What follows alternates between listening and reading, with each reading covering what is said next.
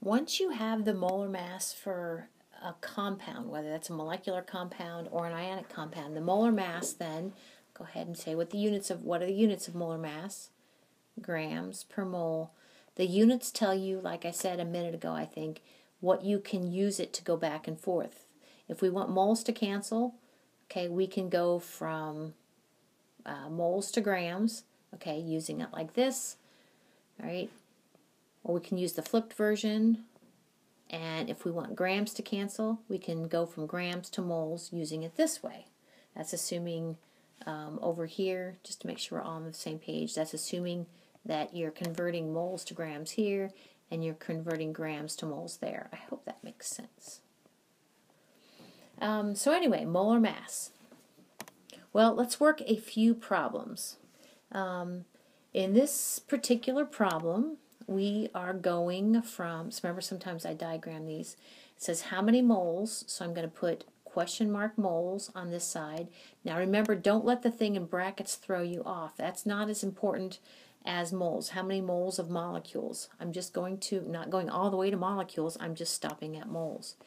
Is 1.28 grams of the compound CHCl3.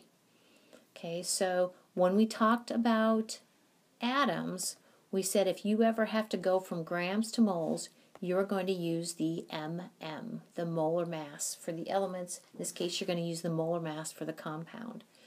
So to me, I kind of think of this problem as a little bit two steps.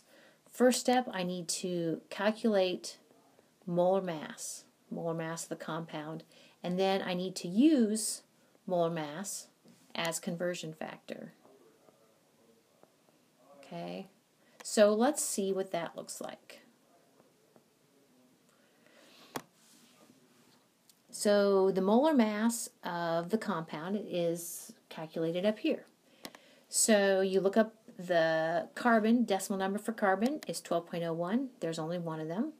The decimal number for hydrogen is 1.008. There's only one of them. The decimal number for chlorine is 35.45, and there are three of them. Okay, so remember I said you can kind of take this abbreviated approach, which is pretty good, much better than the explicit approach. So rounding to two decimals, I get a molar mass of 119.37 grams per mole. Now, if I was, say, new at this, or if sometimes making an answer key, I would totally unpack that because you cannot use the G/MOL in a problem. What that means is there is 119.37 grams in 1 mole for this compound. Okay? So to me, and I can flip it if I need to, but then I know where the units are and where the number 1 is and where the number 119.37 is. So we're going to use that as a conversion factor, and kind of like we did before, now we're going to go from grams to moles. And kind of like we did before, I would make my first term the mass that I want to convert. And now I want grams to cancel, be left with moles. Okay, so of course that looks like what I call the flipped version of the molar mass. Okay, there's your molar mass. Now grams cancel, you're left with moles. So is there any uncertainty? I feel like I'm back in Unit 1 again. Is there any uncertainty brought by the 1.28? Yes. Is there any uncertainty brought here by the 119.37, which is the grams per mole? Yes. How many sig figs do we need to round our answer to? The answer is 3 sig figs, because we have 3 sig figs in our first term. So feel free to tap this in your calculator, and rounding to 3 sig figs. Now remember how this works is this number is a placeholder. I should say the 0. The 0 is a placeholder, so it's not significant. The 1 and the 7 are significant because they're non-zero digits, and the 0 is significant because it's between two non-zero digits. So there is your 3 sig figs. Let's do, oh, I think that's where no, let's do one more. Yeah. Okay, what is the mass of 0.4444 moles of methane? So again, if you're kind of into diagramming problems, okay, what is the mass? So question mark grams. of 144, of 0.4444 moles of methane, CH4.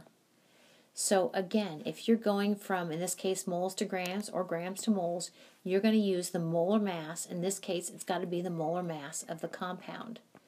So the first stop is actually to come up with the molar mass of the compound, write it in grams per mole, and then use it as a conversion factor. So let's come up with the molar mass of methane.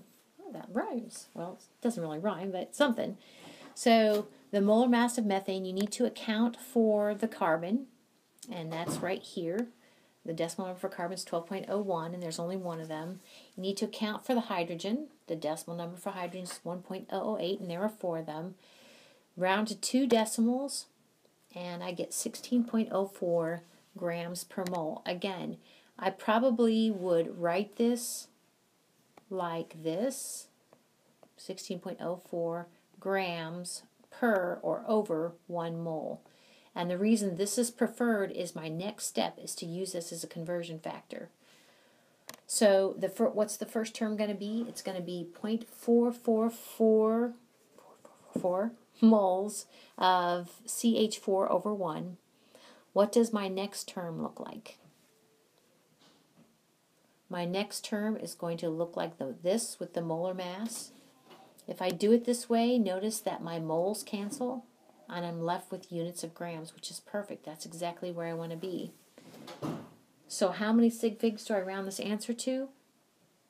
I round it to 4 sig figs because we have 4 sig figs in the first term and 4 sig figs in the second term. They both bring uncertainty.